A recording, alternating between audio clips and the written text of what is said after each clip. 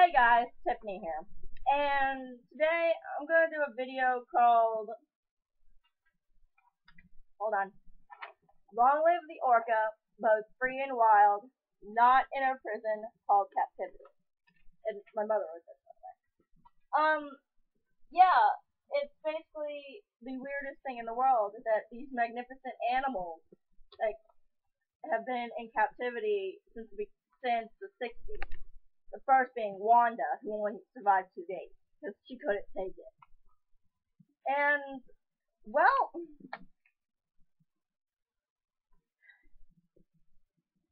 it's kind of sad because these whales are magnificent, they're amazing, and yet they're stuck in these tanks that are so damn small that,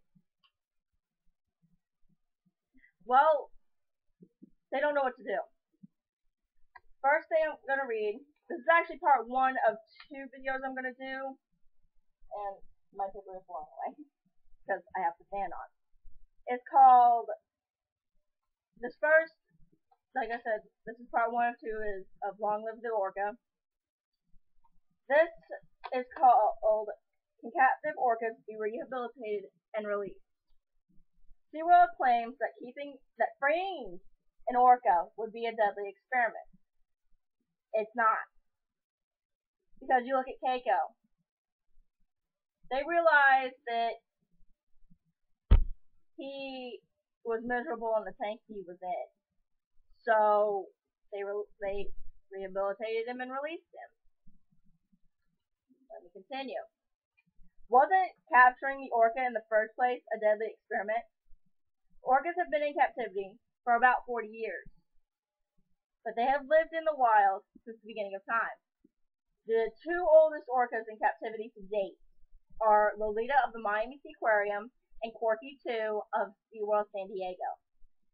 Now,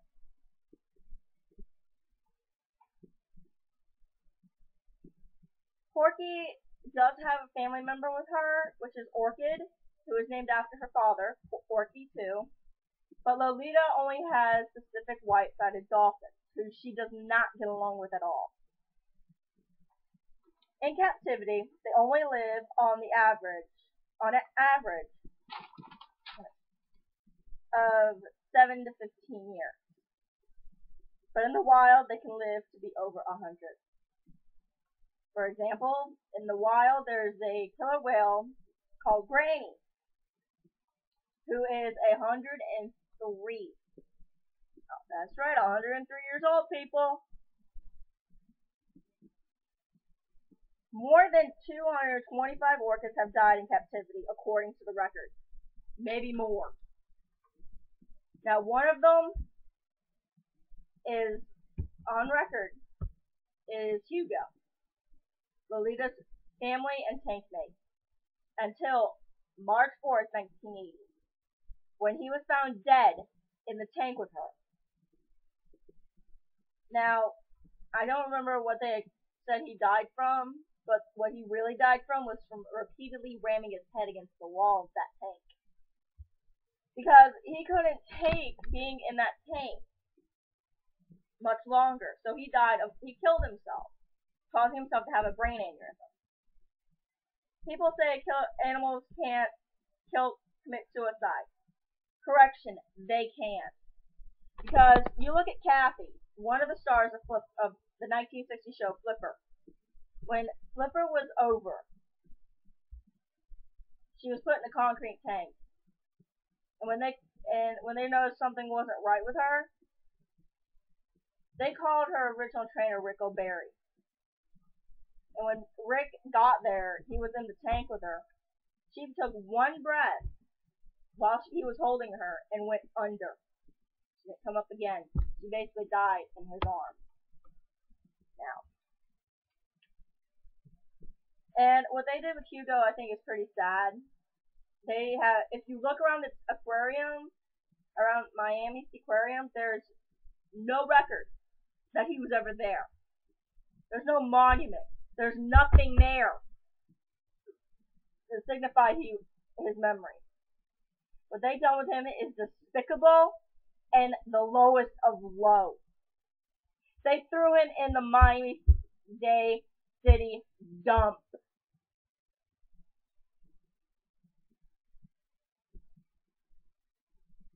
Orcas die in the wild, but not as much. Every year, 25% of the entire captive population die. SeaWorld transports their orcas all the time, but yet they say that releasing them would be too stressful. How the hell, pardon my language, how the hell do you think they got there to begin with? They were transported to the parks to start with. That's why Lolita's owners won't let her go, because she wouldn't survive transport. She would. Every whale that was captured had to be transported. They would survive the transport back to their home waters. Celebrities are willing to pay any bills that may arise until the orcas relearn how to catch fish on their own. Now, back to Keiko. Back to what I said about Keiko. Back to Keiko's story. Now, with Keiko, there was one person in particular, and that was Michael Jackson. He had a tank originally built on his ranch. He was having a tank built for Keiko's rehabilitation, but because of the publicity, the negativeness he was getting, he couldn't finish the tank. But the tank that was built for Keiko in Oregon, was basically paid for by, one of the people that paid for it was Michael. And due to Michael and a lot of other celebrities, Keiko got to go home where he belongs. And many people don't realize this,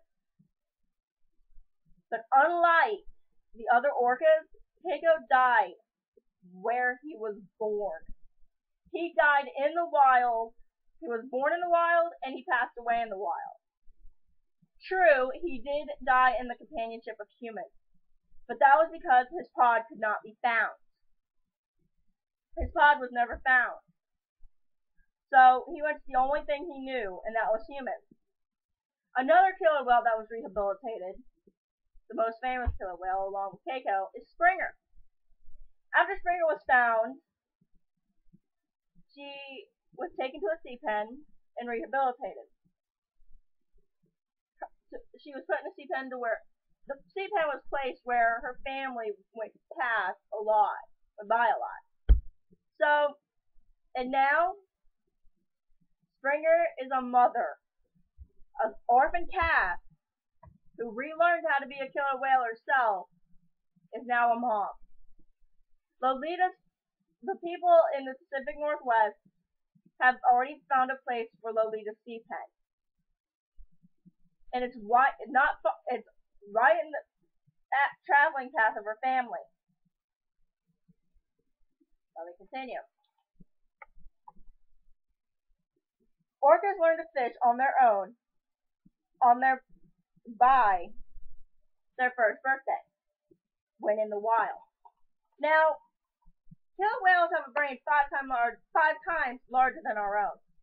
Now, Lolita and Corky, all the killer whales captured after their first birthday, know how to catch fish. The seaquarium was stupid enough, and I mean idiotically stupid, and put a grouper in Lolita's tank. Something she's not familiar with. They should have put a dang salmon in the tank. She would have gone after it. And killer whales, now Lolita does remember her family's call, because they had experimented with it while some people were visiting the aquarium. They were reporters. They had a recording of her family. They had played it. She responded. She was only 5 years old when she was only 6 years old when she was taken from her family. So she'd know their call. They engage in complex cooperative pack hunting techniques, which they retain for life. Now, this is on Lolita. Lolita the orca was captured at the age of 6, which meant that she had been hunting for 5 years. There is no reason to believe that she would have forgotten how to. Orcas have been known to share their food with young or injured members of their pod. This is reasonable to speculate that captive orcas would have trouble obtaining food in the following days after their release. Another family member might assist them until their skills are regained. In a 1993 experiment, live salmon were released in a tank with 2 live orcas. The 2 orcas echolocated the salmon, caught them, and ate them. Captive orcas who have not performed a trick in years almost always recall behavior. Why wouldn't they recall something as important as how to survive? Not every orca can be released. That is why they need to be rehabilitated. The ones selected for release would spend months in training and learn how to fish and survive on their own in the wild. For release, they would have been monitored with special radio tags and other tracking devices. Researchers would follow them to ensure their safety. You look at Keiko. His trainers never left his side the whole time. And now, a fun fact about the Miami Aquarium. The front tank, now the main tank. The main tank measured lengthwise 80 feet. The width of the tank, 35. The depth in the center is 20 feet. Lolita is over that length. Now the back tank or medical pool, the length is 60 feet. The width is 38. The depth along the sides is 10. The Miami Aquarium first opened in 1955. Lolita's tank is 13 feet under the legal length of a marine mammal tank. And yet, and as many of you don't realize this, but every aquarium has to have a license. They do not have a license to stay open, and yet the USDA allow it? That's a bunch of bull. Now, outdoor facilities. Shelter, natural or man-made, should be approved for the species considered when the local climate conditions are taken in consideration. Shall be provided for all marine mammals kept outside to give them protection from the weather and or direct sunlight. Lolita does not, and sometimes neither does Tilly. Now, on to captive orcas. The impact of orcas was captured in the southern resident community during 1962 and 1973. During those years, a great number of orcas were captured from around the Washington State area, so they could be put in theme parks and aquariums for people's entertainment. Of the 45 orcas captured from around the Washington State area, only one is still alive, Lolita. Lolita lives at the Miami Aquarium in Florida. In the United States, 34 orcas were captured to be taken to aquariums. Of those orcas captured, 11 were drowned during the captures, becoming entangled in the net. This means 1/3 of the orcas died during being captured. It's estimated an additional 45 orcas were not born that year into the community. Add to the number of orcas.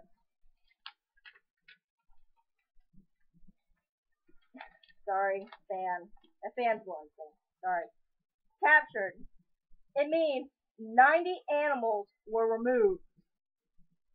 That is more than the number of orcas alive today. There is about 88 orcas in the pods of Washington State. Orcas are on and off the considered endangered list in the United States. The average life of an orca after being put in captivity is only 12 years. About 2/3 of that was put in captivity. They don't last longer. They don't live longer than 10 years. This is my mother's writing, so she's missing a couple words. There are those rare ones that live longer.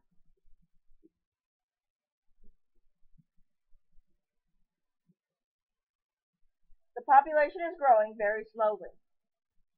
In addition to the removed animals, habitat destruction, overfishing, and pollution has taken a toll on the orca. For example, in 1973, there was only about 5 to 10 reproductive females in the community. In 2003, only one-fourth of the calves will make it to their first adulthood. In 1995, there were only 8 calves born, and in 2003, about 4 more were born.